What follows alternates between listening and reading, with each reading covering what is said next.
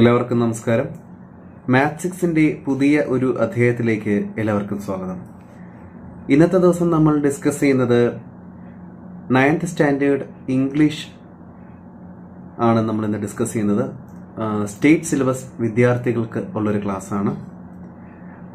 ഇന്നത്തെ ദിവസം നമ്മൾ ഇതിനു മുന്നേ നമ്മളൊരു ക്ലാസ് ചെയ്തായിരുന്നു. അതിൻ്റെ രണ്ടാമത്തെ ഭാഗമാണ് ഇന്ന് നമ്മൾ ഡിസ്കസ് ചെയ്യുന്നത്. ലേണിംഗ് ദ ഗെയിം എന്ന് പറയുന്ന ചാപ്റ്ററിൻ്റെ രണ്ടാമത്തെ ക്ലാസ്സാണ് നമ്മളിപ്പോൾ ചെയ്യാൻ പോകുന്നത്. ആദ്യത്തെ പാർട്ട് നമ്മൾ നേരത്തെ തന്നെ പറഞ്ഞു കഴിഞ്ഞായിരുന്നു. അപ്പോൾ നമുക്ക് രണ്ടാമത്തെ ചാപ്റ്ററിലോട്ട് കിടക്കാം. രണ്ടാമത്തെ ക്ലാസ്സിലോട്ട് നമുക്ക് കിടക്കാം. ഇപ്പോൾ ലേണിംഗ് ദ ഗെയിം നമ്മൾ പറഞ്ഞു എബൌട്ട് ആരുടെ കഥയാണത്? സച്ചിൻ ടെണ്ടുൽക്കറിൻ്റെ അദ്ദേഹത്തിൻ്റെ ഒരു ഓട്ടോബയോഗ്രഫിയാണ്. അദ്ദേഹത്തിൻ്റെ ആ ഓട്ടോബയോഗ്രഫിയിലൂടെ നമുക്ക് മുഴുവനില്ല, കുറച്ച് ഭാഗമാണ് നമ്മളിപ്പോൾ പഠിക്കുന്നത്. പുള്ളിക്കാരനെ നമ്മുടെ അച്ഛരേക്കർ സാറാണ് അല്ലേ ഇന്ന് കാണുന്ന സച്ചിൻ ടെണ്ടുൽക്കർ ആക്കുന്നതിൻ്റെ പിന്നിൽ പ്രവർത്തിച്ച ഒരു വ്യക്തി. അപ്പം അതിനെക്കുറിച്ചുള്ള കുറേ സെക്ഷൻസ് നമ്മൾ ഡിസ്കസ് ചെയ്തു. ബാലൻസ് സെക്ഷനിലോട്ട് നമുക്ക് പോവാം. The camp involved A session every morning and evening at Shivaji park. അപ്പോൾ ആ വേനൽക്കാല അവധിയിൽ നടത്തുന്ന ആ ക്യാമ്പിന് 2 സെഷൻ ഉണ്ടായിരുന്നു. രണ്ട് സമയത്തായിട്ടായിരുന്നു അവിടെ പരിശീലനം ഉണ്ടായിരുന്നത്. എപ്പോഴെല്ലാമാണ്? ഒരു സെഷൻ എന്ന് പറയുന്നത് രാവിലെയും മറ്റൊന്ന് വൈകുന്നേരവുമാണ്. എവിടെ വെച്ചാണ്? അറ്റ് ശിവാജി പാർക്കിൽ വെച്ചിട്ടാണ് ക്യാമ്പ് സംഘടിപ്പിക്കുന്നത്. I would practice between 7:30 AM and 10:30 AM in the morning. ഞാൻ അവിടെ പോയി പരിശീലനം നടത്തുന്നത് രാവിലെ 7:30-ക്കും അതുപോലെ 10:30-ക്കും ഇടയിലാണ്. Then I would come back in the afternoon and practice till late evening. അതിനുശേഷം ഞാൻ എന്ത് ചെയ്യും? തിരിച്ച് വീട്ടിലേക്ക് എത്തും. ഉച്ചയോടുകൂടി ഞാൻ തിരിച്ച് വീട്ടിലേക്ക് എത്തും. എന്നിട്ട് വീട്ടിലോട്ടെത്തുന്നില്ല. ആദ്യത്തെ രാവിലത്തെ സെഷൻ കഴിഞ്ഞിട്ട് പുള്ളിക്കാരൻ വീണ്ടും തിരിച്ച് ഒരു ഉച്ച കഴിഞ്ഞതിന് ശേഷം വീണ്ടും വരും. വന്നതിന് ശേഷം എന്ത് ചെയ്യും? And practice till late evening. വന്നതിന് ശേഷം വൈകുന്നേരം വരെ പിന്നെയും practice ചെയ്തുകൊണ്ടേയിരിക്കും. The schedule was rigorous and I would be exhausted by the end of the day. അപ്പോൾ ഇവിടെ നമ്മുടെ സച്ചിന് കൊടുത്തിരിക്കുന്ന ആ ഒരു ഷെഡ്യൂൾ എന്ന് പറയുമ്പോഴത്തേക്കും എന്താണ്? ഒരു സമയക്രമം. ആ സമയക്രമം എന്ന് പറയുന്നത് എന്താണ്? റിഗറസ് ആണ്. റിഗറസ് എന്ന് പറഞ്ഞു കഴിഞ്ഞാൽ കഠിനമായ അല്ലെങ്കിൽ ബുദ്ധിമുട്ടേറിയ, പ്രയാസമേറിയ എന്നൊക്കെ പറയാം കേട്ടോ. അപ്പോൾ അവിടെ ഞാൻ ഒന്നുകൂടെ വായിക്കുകയാണ്. എന്താണ്? The schedule was rigorous and I would be exhausted by the end of the day. അപ്പം എന്താണ്? റിഗറസ് ആണ് അല്ലെങ്കിൽ വളരെ കഠിനമാണ് എന്ന് പറയുന്നുണ്ട്. എന്നിട്ട് എന്താ പറയുന്നത്? I would be exhausted by the end of the day. Exhausted എന്ന് പറഞ്ഞാൽ എന്താണ്? ക്ഷീണിക്കുക, അല്ലെങ്കിൽ എന്നെ ക്ഷീണിപ്പിക്കും. അത്രയും കഷ്ടപ്പെട്ട് അത്രയും കളിച്ച് ക്ഷീണിക്കും എന്നാണ്. ക്ഷീണിക്കുക എന്നുള്ള ഒരു മീനിങ് ആണ് നമുക്ക് അവിടെ എടുക്കേണ്ടത്. അപ്പോൾ വൈകുന്നേരം ആകുമ്പോഴേക്കും ഞാൻ ഭയങ്കരമായിട്ട് ക്ഷീണിച്ചിരിക്കും എന്നാണ് ആര് പറയുന്നത്? നമ്മുടെ സച്ചിൻ പറയുന്നത്. Okay. Travelling to Shivaji park took 40 minutes from my house in Bandra and I had to catch an early morning bus to make it on time. അപ്പോൾ ട്രാവലിംഗ് ടു ശിവാജി പാർക്ക് അല്ലെ, ശിവാജി പാർക്കിലേക്ക് പോകുന്ന ഒരു യാത്ര എന്ന് പറയുന്നത് took 40 minutes from my house. എൻ്റെ വീട്ടിൽ നിന്നും 40 മിനിറ്റ് ആണ് അതിന് വേണ്ടിയിട്ട് എനിക്ക് ആവശ്യമായിരുന്നത്. From my house in Bandra അല്ലെ, ബാന്ദ്രയിലുള്ള അദ്ദേഹത്തിന്റെ വീട്ടിൽ നിന്ന് ശിവാജി പാർക്കിലേക്ക് പോകാൻ 40 മിനിറ്റ് ആണ് അദ്ദേഹത്തിന് വേണ്ടി വന്നത്. And I had to catch an early morning bus to make it on time. അതുകൊണ്ട് തന്നെ ഞാൻ വളരെ നേരത്തെയുള്ള അതിരാവിലെയുള്ളൊരു ബസ് തന്നെ ഞാൻ പിടിക്കേണ്ടതായിട്ടുണ്ട്. എന്നാൽ മാത്രമേ എന്ത് ചെയ്യാൻ പറ്റൂ? കൃത്യമായ സമയത്ത് അവിടെ എത്താൻ സാധിക്കൂ. For the first few days, ആദ്യത്തെ കുറച്ച് ദിവസങ്ങളിൽ അജിത്ത് അക്കംപെയ്ൻഡ് മീ. അജിത്ത് എനിക്ക് കൂട്ടുവന്നു. ആദ്യത്തെ കുറച്ച് ദിവസങ്ങൾ എന്ത് ചെയ്തു? അജിത്ത് കൂട്ടുവന്നു. എന്തിനാണ്? To get me used to the routine. ആ ഒരു ദിനചര്യയുമായിട്ട് എനിക്കൊന്ന് പൊരുത്തപ്പെടുന്നതിന് വേണ്ടിയിട്ട്, എനിക്കൊരു സഹായമായിട്ട് അജിത്ത് എനിക്ക് കൂട്ടിന് വന്നു. കാര്യം സച്ചിൻ കുഞ്ഞല്ലേ, അപ്പൊ സച്ചിന് ഒരു ആദ്യമായിട്ട് പോകുമല്ലേ, 11 വയസ്സ് പ്രായമല്ലേ ഉള്ളൂ. അപ്പം ആ ഒരു കൊച്ചുകുട്ടിക്ക് ഒരു തുടക്കത്തിൽ ബുദ്ധിമുട്ടൊന്നും വരാതിരിക്കാനും അന്ന് പൊരുത്തപ്പെടാനും വേണ്ടിയിട്ട് സഹോദരൻ കൂട്ടുപോകുമായിരുന്നു. During the bus journeys he would talk to me about the nuances of batting and I always enjoyed these conversations a lot. അപ്പം ഡ്യൂറിങ് ദ ബസ് ജേണീസ് അല്ലേ, അപ്പൊ ഈ പോകുന്ന ബസ് യാത്രകൾക്കിടയിൽ എന്ന് വെച്ച് കഴിഞ്ഞാൽ നമ്മൾ അജിത്തും സച്ചിനും കൂടെ പോകുന്ന ആ bus യാത്രകൾക്കിടയിൽ he would talk to me, Ajith എന്നോട് സംസാരിക്കുമായിരുന്നു. He would talk to me about the nuances അല്ലെ. നുവാൻസസ് എന്ന് പറഞ്ഞു കഴിഞ്ഞാൽ എന്താണ്? വൈവിധ്യം, അല്ലെങ്കിൽ നമുക്ക് എന്താ പറയാ, വൈവിധ്യം എന്ന് പറയാം, അല്ലെങ്കിൽ ഒരു എന്താ പറയാ, സൂക്ഷ്മമായ ഒരു നിരീക്ഷണം, സൂക്ഷ്മമായ ഒരു പരിശോധന എന്നൊക്കെ നമുക്ക് പറയാം. അപ്പം എന്തിനെക്കുറിച്ചുള്ള പരിശോധനയും അല്ലെങ്കിൽ എന്തിനെക്കുറിച്ചുള്ള വൈവിധ്യവും ഒക്കെയാണ് നമ്മുടെ അജിത്ത് പറയുന്നത്. നുവാൻസസ് ഓഫ് ബാറ്റിംഗ്, ബാറ്റ് ചെയ്യുമ്പോൾ ശ്രദ്ധിക്കേണ്ടതായിട്ടുള്ള കുറച്ച് പൊടിക്കൈകൾ എന്നൊക്കെ വേണമെങ്കിൽ പറയാം. നമ്മുടെ അജിത്തിന് അറിയാവുന്ന, അജിത്തിന്റെ അറിവിലുള്ള കുറച്ച് കാര്യങ്ങൾ, കുറച്ച് വൈവിധ്യമാർന്ന ബാറ്റിങ്ങുമായിട്ട് ബന്ധപ്പെടുന്ന കുറച്ച് കാര്യങ്ങളൊക്കെ ആർക്ക് പറഞ്ഞു കൊടുക്കുമായിരുന്നു? സച്ചിന് പറഞ്ഞു കൊടുക്കുമായിരുന്നു. And I always enjoyed these conversations a lot. അതുകൊണ്ട് തന്നെ ഈ ഒരു സംഭാഷണം ഞാൻ ഒരുപാട് ആസ്വദിച്ചിരുന്നു. In fact the one thing that I have kept with me all my career is A not that Ajith gave me containing some thoughts about batting. അതുകൊണ്ട് തന്നെ ആയിരിക്കണം ഒരു കാര്യം. എന്താണ് ഒരു കാര്യം? The one thing that I have kept with me, ഞാൻ എന്റെ കൂടെ അല്ലെ എന്നോടൊപ്പം ഞാൻ സൂക്ഷിച്ചിരുന്ന ഒരു കാര്യം. എന്ത്? With me all my career, എന്റെ ഒരു കരിയറിൽ, അല്ലെങ്കിൽ എന്റെ ഒരു ക്രിക്കറ്റുമായിട്ട് ബന്ധപ്പെടുന്ന എന്റെ ഒരു യാത്രയിൽ, ആ ഒരു കരിയറിൽ എന്താണ് ഞാൻ സൂക്ഷിച്ചിരുന്നു? എന്താണ് സൂക്ഷിച്ചിരുന്നത്? ഇസ് എ നോട്ട് അല്ലെ, is A not that Ajith gave me, Ajith നൽകിയ കുറച്ച് പറഞ്ഞില്ലേ, കുറച്ച് വൈവിധ്യമാർന്ന കുറച്ച് കാര്യങ്ങളൊക്കെ അജിത്ത് പറയുമായിരുന്നു എന്ന് പറഞ്ഞില്ലേ. അത്തരത്തിൽ അജിത്ത് നൽകിയ കുറച്ച് ഗുണപാഠങ്ങൾ അല്ലെങ്കിൽ കുറച്ച് അനുഭവങ്ങളൊക്കെ ഞാൻ എന്റേത് മാത്രമായ ഒരു എന്താ പറയാ, പേഴ്സണൽ ആയിട്ടുള്ള ഒരു നോട്ടായിട്ട് ഞാൻ സൂക്ഷിക്കുമായിരുന്നു. സം തോട്ട്സ് അബൌട്ട് ബാറ്റിംഗ്, എന്താണ്? ബാറ്റിംഗുമായിട്ട് ബന്ധപ്പെടുന്ന അജിത്തിന് അറിയാവുന്ന കാര്യങ്ങൾ പറഞ്ഞു കൊടുത്തിട്ടുണ്ടല്ലോ, അതെല്ലാം നമ്മുടെ സച്ചിന്റെ കരിയറിലുടനീളം മനസ്സിൽ സൂക്ഷിക്കുമായിരുന്നു. It served as A very personal coaching manual. അതെനിക്ക് എന്റേത് മാത്രമായ, അല്ലെങ്കിൽ എന്റെ സ്വന്തം എന്ന രീതിയിൽ ഞാൻ കൊണ്ടു നടന്നിരുന്ന ഒരു കോച്ചിങ് മാനുവൽ, അല്ലെങ്കിൽ ഞാൻ തന്നെ കണ്ടെത്തിയ ഒരു പരിശീലനത്തിന് വേണ്ടിയിട്ട് നമുക്ക് ഓരോരുത്തർക്കും ഒരു പരിശീലകൻ പഠിപ്പിച്ചു കൊടുക്കുന്നതല്ലാതെ അയാളുടേതായ സ്വന്തം കഴിവ് അയാൾ തിരിച്ചറിയുന്ന പല കാര്യങ്ങളുണ്ടായിരിക്കും. അപ്പൊ അത്തരത്തില് സച്ചിനെ സംബന്ധിച്ചിടത്തോളം സച്ചിന്റെ ഒരു പേഴ്സണൽ കോച്ചിങ് മാനുവലായിട്ട് ഈ ഒരു അജിത്ത് പറഞ്ഞു കൊടുത്തിരുന്ന പല കാര്യങ്ങളും സച്ചിൻ അദ്ദേഹത്തിന്റെ ബാറ്റിംഗ് ജീവിതത്തിൽ അല്ലെങ്കിൽ ക്രിക്കറ്റ് കരിയറിൽ ഉടനീളം അദ്ദേഹം കൊണ്ടുപോയിട്ടുണ്ട്. ആസ് എ ചൈൽഡ്, ഒരു കുട്ടി എന്ന നിലയിൽ, I had only one set of cricket clothes. ഒരു കുട്ടി എന്ന നിലയിൽ എനിക്ക് ഒരു ജോഡി ക്രിക്കറ്റ് ക്ലോത്ത്സ് മാത്രമായിരുന്നു. അതായത് ഒരു പാന്റും അല്ലെങ്കിൽ ഒരു ഷർട്ടും അങ്ങനെ ആയിരിക്കണം, അത് മാത്രമേ എനിക്ക് ഉണ്ടായിരുന്നുള്ളൂ. And the routine was to wash them as soon as I had returned from the morning session. അപ്പോൾ ആ സമയത്തുണ്ടായിരുന്ന ഒരു റുട്ടീൻ, അല്ലെങ്കിൽ ഞാൻ സ്ഥിരമായിട്ട് ചെയ്യേണ്ടിയിരുന്ന ഒരു കാര്യം എന്തായിരുന്നു? എപ്പോഴാണ് ഞാൻ രാവിലത്തെ പരിശീലനം കഴിഞ്ഞ് തിരിച്ചെത്തുന്നത്, അപ്പോൾ തന്നെ എൻ്റെ ആ ഒരു തുണികൾ, അല്ലെങ്കിൽ എൻ്റെ ആ ഒരു ജോഡി ക്ലോത്തല്ലേ ഉണ്ടായിരുന്നല്ലോ, ആ ഒരു ജോഡി അപ്പോഴേ എന്ത് ചെയ്യണം? കഴുകിയണം. അതാണ് പ്രധാനപ്പെട്ട ഒരു കാര്യം. അപ്പൊ ഒന്നുകൂടെ പറയാണ്, as A child I had only one set of cricket clothes and the routine was to wash them as soon as I had return from the morning session. രാവിലത്തെ സെഷൻ കഴിഞ്ഞ് തിരിച്ച് വീട്ടിൽ വരുന്ന ഉടൻ തന്നെ ആ ഒരു ജോഡി ക്ലോത്ത് എപ്പോഴും എന്ത് ചെയ്യണം? കഴുകി ഇടണമായിരുന്നു. While I had my lunch, ഞാൻ അപ്പോഴേക്കും എന്റെ ഉച്ചഭക്ഷണം കഴിച്ചു കഴിയുമ്പോഴത്തേക്കും the clothes would dry out in the sun.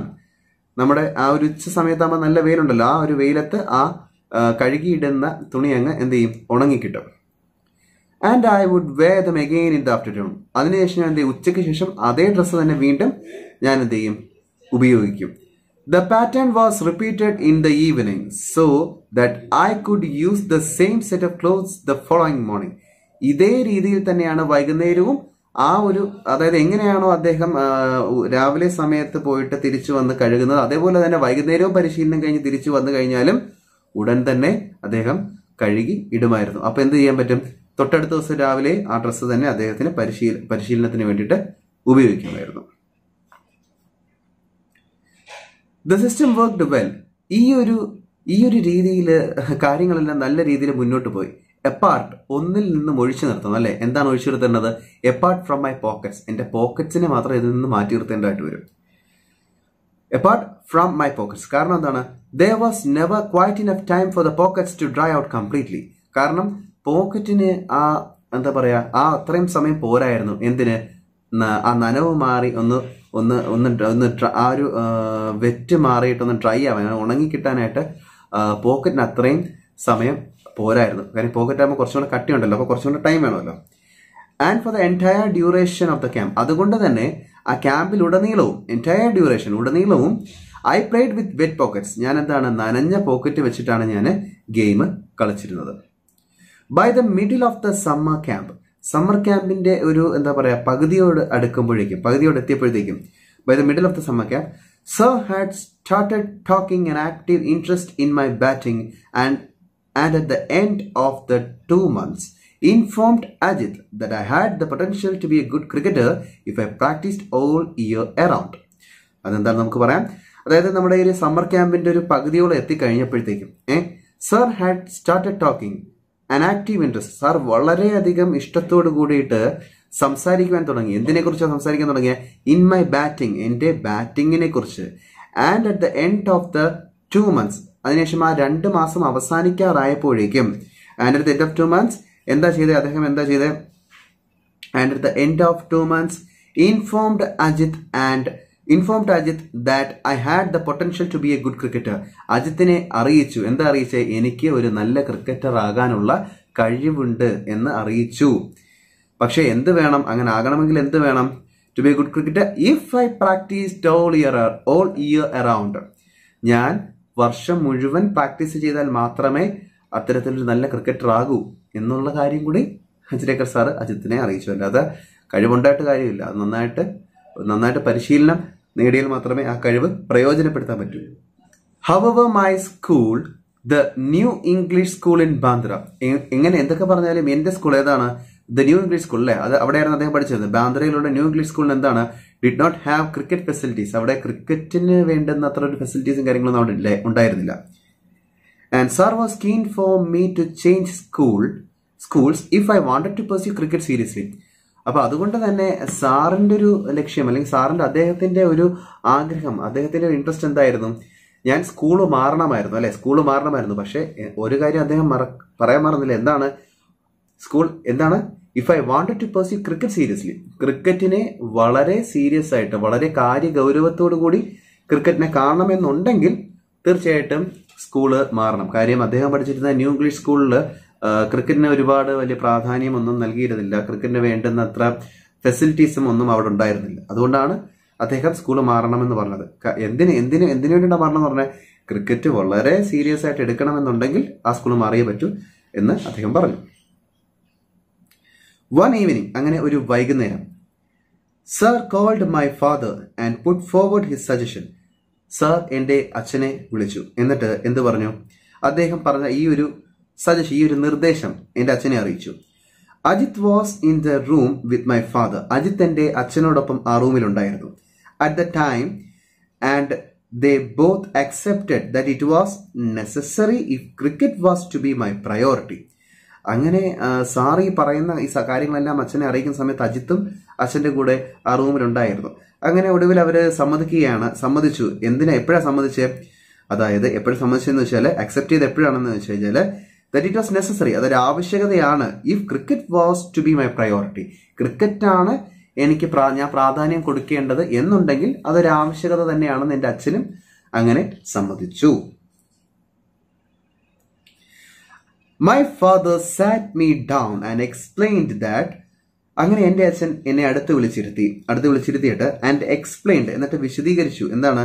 That while he did not have any objections, അതായത് അദ്ദേഹത്തിന് ഈ ഒരു തീരുമാനത്തിൽ വലിയ എതിർപ്പുകളൊന്നും ഉണ്ടായിരുന്നില്ല.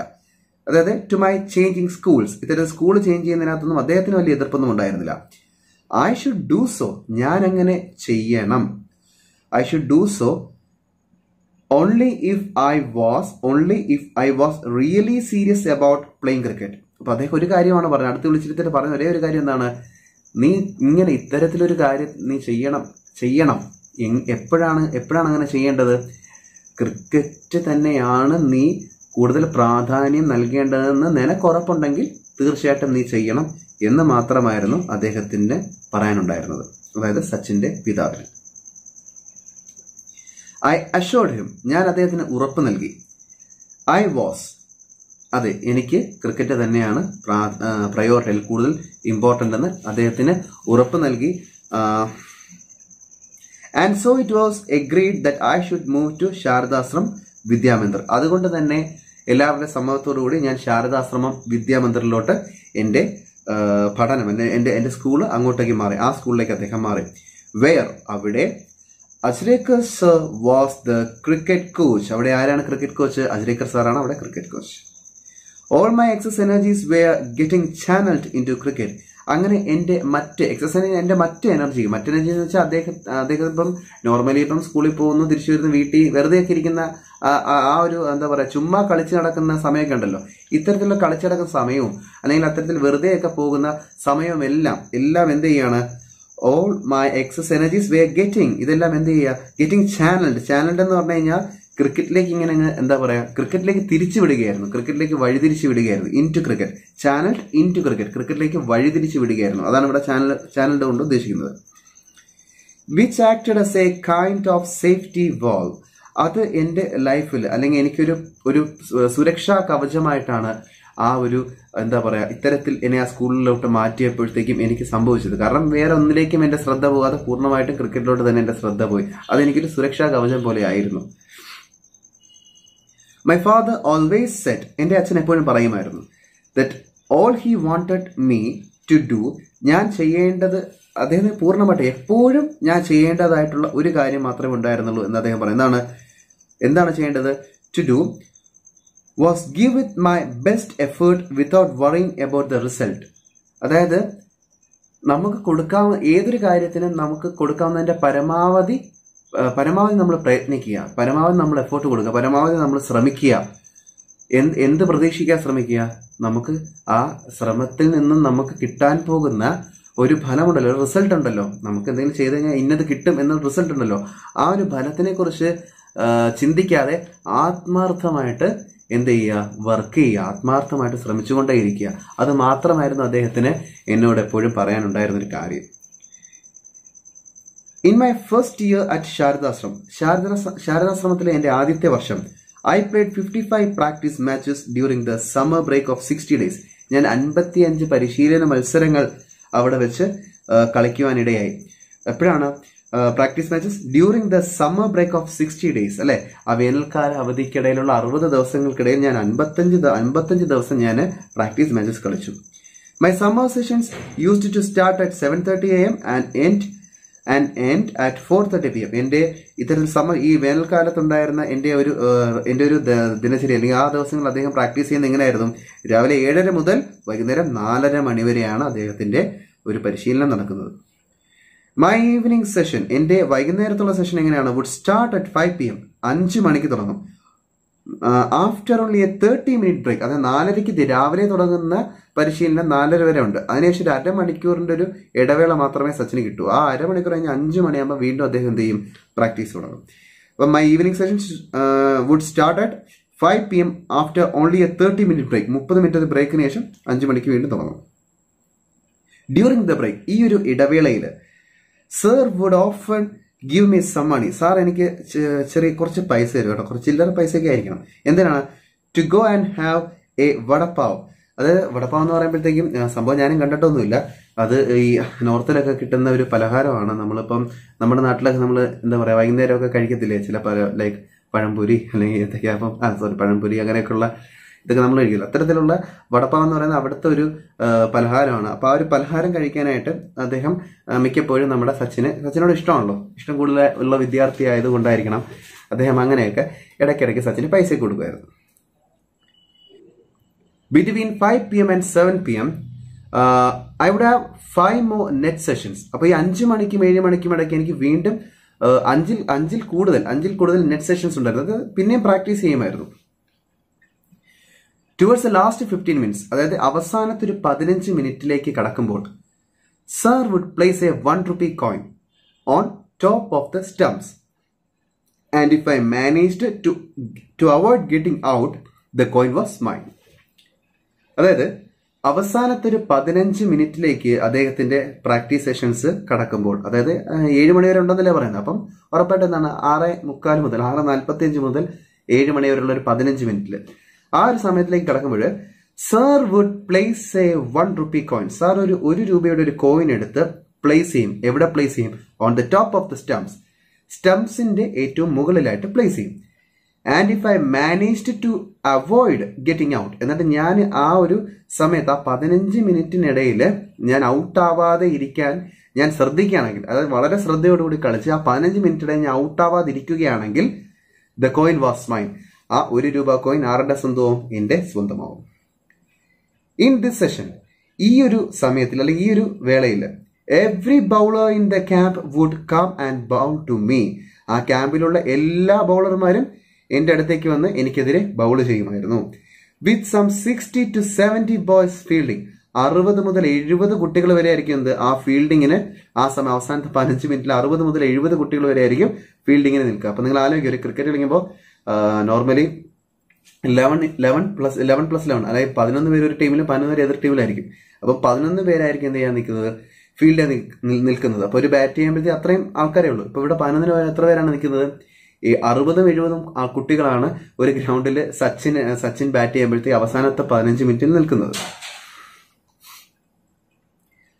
It മെന്റ് I had to hit every ball. അപ്പം ഇറ്റ് മെന്റ് എന്ന് പറഞ്ഞാൽ ഇത് അർത്ഥമാക്കുന്നത് എന്താണ്? I had to hit every ball. ഞാൻ എല്ലാ ബോളും എന്ത് ചെയ്യണമായിരുന്നു? ഹിറ്റ് ചെയ്യണം, അല്ലെങ്കിൽ എല്ലാ ബോളും ഞാൻ അടിക്കണം. എങ്ങനെയാണ്? Every ball along the ground. ഗ്രൗണ്ടിൽ കൂടെ തന്നെ അടിക്കണം. അതായത് ഒരു ഇച്ചിരി പോലും പൊങ്ങി പോകാൻ പാടില്ല, അപ്പോഴേ പിടിക്കും. അപ്പൊ ഗ്രൗണ്ടിൽ കൂടെ തന്നെ അടിക്കണമായിരുന്നു അല്ലെ? എലോങ് ദ ഗ്രൗണ്ട് അല്ലെ?